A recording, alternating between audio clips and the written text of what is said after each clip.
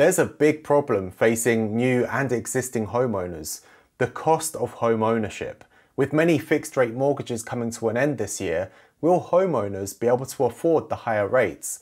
And given the connection between mortgage defaults and the 2008 financial crisis, is this something we should be concerned about? The rapid growth in housing prices over the past decade isn't something unique to the UK. Housing price growth across many advanced economies has been outpacing inflation for quite some time now. However, there is one aspect that separates a few countries, including the UK, which is the length of a fixed rate on a mortgage. So, for example, the typical mortgage in the US is fixed for between 15 and 30 years, but in the UK, the average fixed term is just 2 to 5 years. So this means there's close to 1 million mortgages up for renewal this year who had previously been on a relatively low fixed rate. And there's also last year's renewals where many homeowners may already be feeling the pressure from higher mortgage payments. Ever since the 2008 financial crisis, the Bank of England's short-term policy rate never broke above 1%. And at the same time, the long-term rate, which is typically based on 10-year government bonds, also continued to fall. And this long-term rate is an important factor for debt pricing. If the yield on government debt falls, other debt in the economy, such as mortgages, also declines. Now, as the cost of mortgages fell over the past decade, the price of housing continued to rise. There are various reasons for this, such as low supply, but the lower cost of a mortgage can help offset higher housing prices, maintaining affordability and therefore demand. However, both short-term and long-term interest rates have obviously skyrocketed over the past couple of years. The average 5-year fixed-rate mortgage has now increased to almost 6% from less than 2% in 2020. So when that fixed rate comes to an end, homeowners need to make a decision. They can either enter a new fixed rate deal at the higher cost, or they can end up on the standard variable rate, SVR. Now, it could be argued that SVR is the way to go at the moment since interest rates are forecasted to begin falling later this year, but according to the BBA mortgage rate, which tracks the variable rate when the fixed rate ends, the SVR is up to around 8%. Either way, in the short term, homeowners with mortgages that are up for renewal will need to either stomach the higher costs, sell and downgrade, or face repossessions. Now, if we're just looking at higher mortgage costs in isolation, many homeowners could probably afford a slightly higher cost.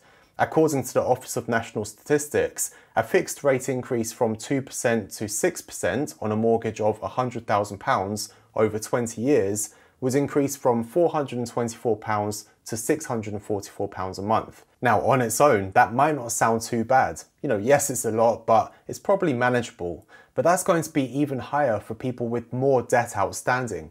And it's not just mortgages that have increased either. Lots of things associated with owning a home or just living in general have also obviously increased. Energy and water bills, food, new furniture, clothing, and so on. It's been over a year now since interest rates began increasing, and the latest data from UK Finance shows that mortgage arrears have also increased to almost 94,000 in Q4 2023, which is up 25% from the year before. Mortgage repossessions did decrease by 5% compared to the previous year, but they still remain relatively high. But interestingly, it's the buy-to-let market which has seen a much bigger increase in arrears and repossessions.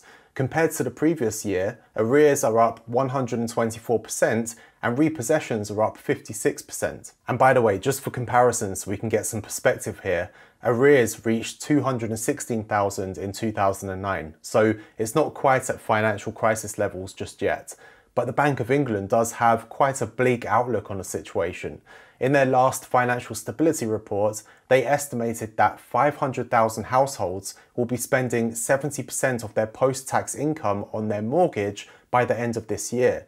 They also estimate that 900,000 households will face a payment increase of more than £500 a month on mortgage payments alone, with a further 5 million households expected to see their payments increase by 2026. Now, what really made the financial crisis bad wasn't necessarily just mortgage defaults and slower price growth. It was because the banks had some pretty extreme exposure to housing, which put the entire banking system at risk of collapse.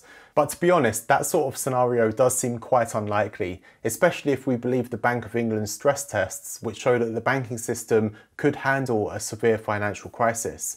So at a minimum, it's likely to cause a drag on housing prices and therefore economic growth, because if housing prices decline, that could lead to lower spending in the economy due to the wealth effect. However, the housing market also remains chronically undersupplied, with new planning approvals falling.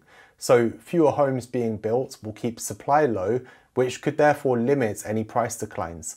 And with rates expected to fall later in the year, that could bring back some demand as mortgage rates also will be falling. And of course, we also can't forget that we have an election later this year here in the UK, and there have been promises of tax cuts. So far, the government has said that these will come from cutting spending, but if they do come unfunded, there could be another sell-off in gilts, which then pushes up longer-term interest rates, and higher yields on government debt would lead to higher mortgage rates, further threatening affordability.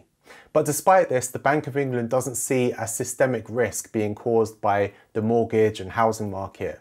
For the time being, it doesn't appear that another 2008 scenario is on our doorstep.